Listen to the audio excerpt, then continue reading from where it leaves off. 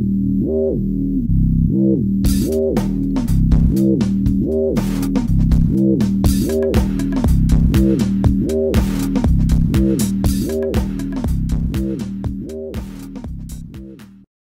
guys, this is George from Georgia One Apple, and on this video I'm going to show you a really cool trick on how to do it sort of like origami. So I'm going to show you how to do I think it was an Apple II or the first Macintosh. So here I have the design.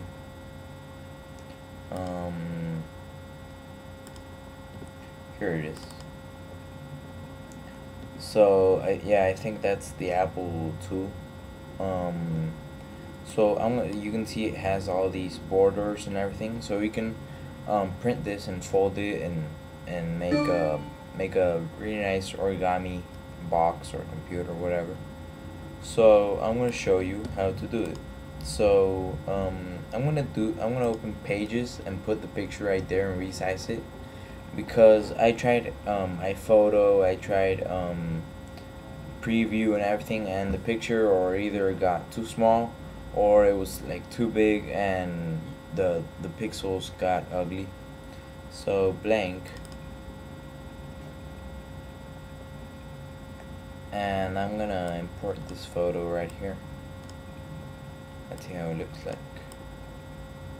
Yeah, you see the quality remains pretty nice, but you see if I resize it, it looks bad. So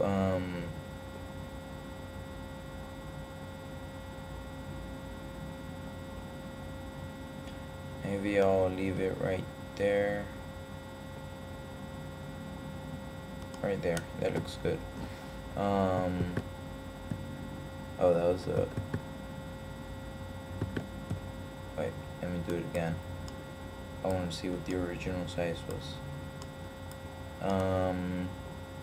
Yeah, I'll resize it a little bit, so make sure it looks pretty good. That looks pretty good. So I'm gonna click on print, and I'm gonna turn on my printer.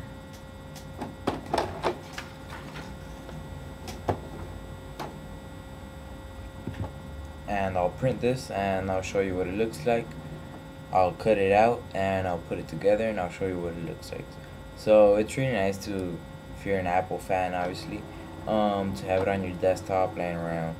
So I'll wait for this to print and I'll come back. Okay guys, so I finished printing it and it's here. The quality kind of sucks, I don't know why, but I'm gonna do it anyways. So I'm gonna cut it out and put it together, glue it or tape it, and I'll show you what it looks like. Okay guys, so here I have the design pre-cut. I'm gonna fold it all together and tape it, and I'm gonna show you what it looks like. Okay guys, so I finished putting it together, and you know, I kind of had difficulties in joining this bottom part with this with the back, you know, once you're all done.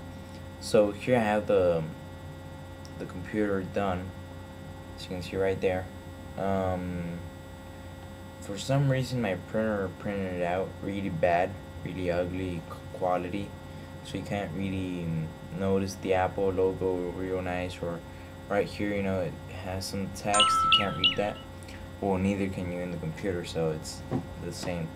So you can see it has kind of like an angle right there, and for some reason I have this gap down here. I don't know if you can see it. You can see through.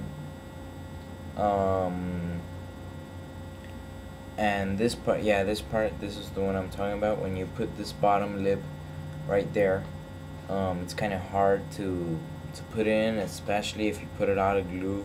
It gets all wet and then you can't fold it. It's not strong. But I did it. It took me about I don't know, I'll put it in the video.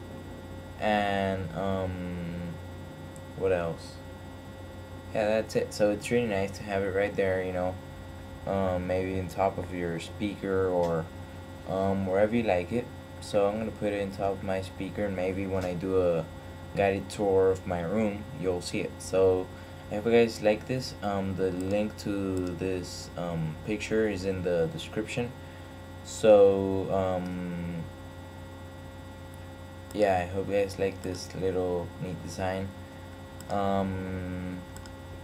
And I hope you guys do it and tell me if it turns out nice. Maybe you can do a video response showing me how it looks, or maybe you can print out like 5 of these and put them together, or maybe if you have a clue of how to do it with better quality, send me a message. I couldn't do it in iPhoto, it would print the whole page. I couldn't do it in preview, it would also print the whole page. So I just thought of doing it like in pages.